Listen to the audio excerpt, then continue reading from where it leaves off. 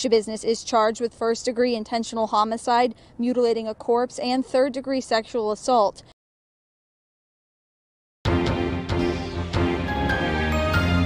Wisconsin woman, 24, choked lover to death during Wex while high on drugs, used a bread knife to dismember him, then dumped his head and genitals in a bucket and his legs in a crock pot. We learned that when police were called to the home, they were immediately led to the bottom of the stairs in the basement where a 25-year-old man had been killed and mutilated.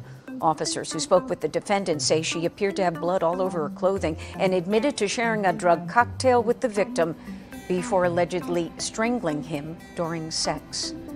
Taylor Shabiznis was emotionless in court today when the district's attorney's office described these crimes as violent and disturbing. Now, it was a relatively quiet court appearance for Shabiznis. The district attorney's office say these crimes are some of the most serious the county has seen in some time.